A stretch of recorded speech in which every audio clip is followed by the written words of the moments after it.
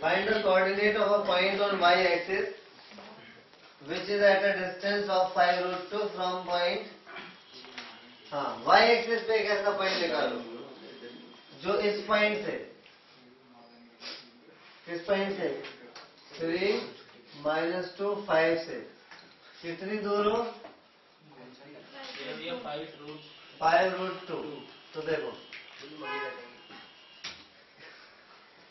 हाँ 5 root 2 units.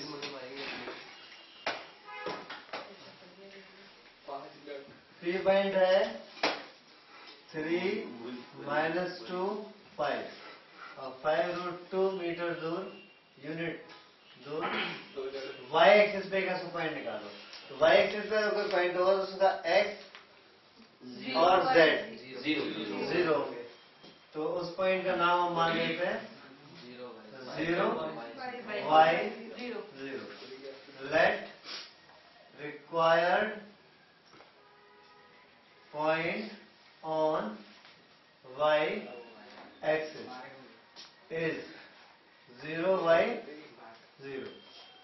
अब according पर कंडीशन हमें क्या दिया हुआ, QP का जो डिस्टेंस है वो 5 रूट 2 है। अब QP means root of 3 - 0 distance हम लगा रहे हैं, -2 - y का whole square plus 5 - 0 is equal to 5 root 2। इस रूट को ले जाके स्क्वायर कर देंगे, 3 का स्क्वायर हुआ 9।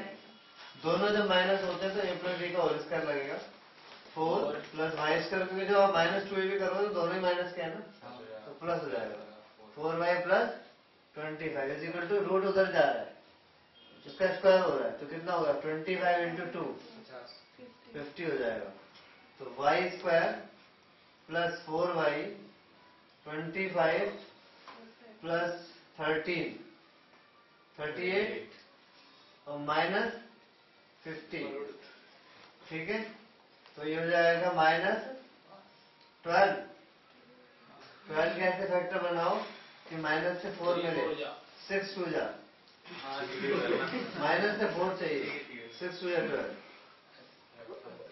तो y कॉमन लेंगे तो y प्लस 6 -6y होगा प्लस 2y होगा, नहीं प्लस 6y होगा माइनस 2y होगा। आपने फैक्टर करना किससे सीखा,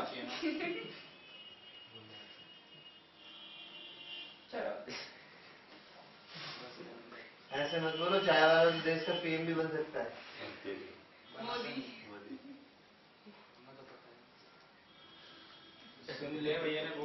y is equal to -6 y is equal to 2, दो वैल्यूज आ गई तो दो आंसर हो सकते हैं ऐसे।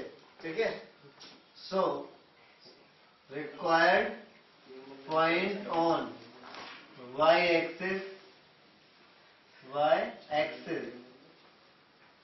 इज, या तो होगा 0 -6 0 या हो सकता है, देखो दो आंसर होने चाहिए मेरे हाथ में।